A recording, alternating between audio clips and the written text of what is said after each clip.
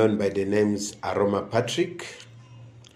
I am a legal professional, a human rights activist, a community mobilizer, and a community developer. I am a founder and executive director of Chamkoke Grassroots Initiative for Development Limited. Today, I want to talk about the creation of fake rebels groups and criminal gangsters to criminalize opposition. I have written an article to that effect. It is based on the recent killings in Masaka district. Out of the killings in Masaka district, we have seen the arrest, the prosecution, and the persecution of two honorable members of parliament, Honorable Mohammed Segirinya and Alan Sewanyana. What Ugandans must know is that these arrests are not new. Before or after every election, it has been the characteristics behavior of the NRM regime to arrest opposition members. For example, Dr. Kizza Besigye was arrested in 2005 and charged with 22 others. Dr. Besigye was arrested for treason, concealment of treason, and rape, and charged. He was actually charged with treason, concealment of treason, and rape, alongside with his brother. Leave alone that. After 2016 election, Honorable Michael Kabizi Guruka, the former Nakawa member of parliament, was arrested and charged in court-martial, the army court, that he was plotting to kill the president. Leave alone that.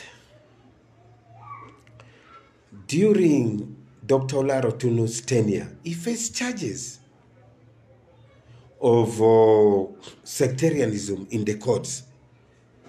And then in 2015, Dan Olaudiya, the UPC mobilizer, was also arrested, charged with treason and subverting government activities. So,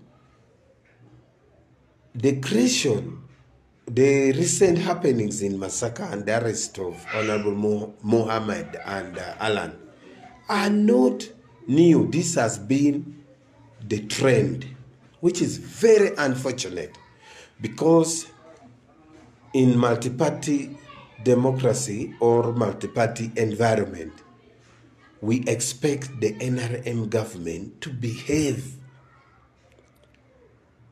to accept the legalities of opposition.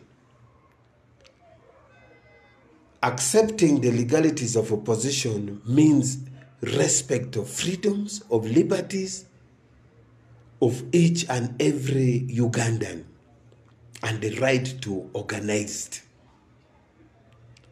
And also, the government should adhere to the East African Community Treaty and Commonwealth of Nations. They have the democratic standards. I think it is high time we should really press our government to adhere to those standards. Subjecting opposition to terrorism charges, treason charges, after being in power for over 36 years, 35 years, 36 years you are in power and you are still doing the same thing. Can you imagine? Ever since NRM came into power, they have fought or created over 25 imaginary rebel groups. Over 25 imaginary rebel groups created by the government, just persecuting innocent people for the sake of wanting to stay in power? No. We have gone through it. Personally, I'm speaking from experience. But today is not to talk about my personal experience of how the NRM or how President Museveni's government persecuted me thoroughly. They persecuted me consistently, aggressively, without mercy, but I'm still alive. I just thank God. It's not my day today. I'm talking on behalf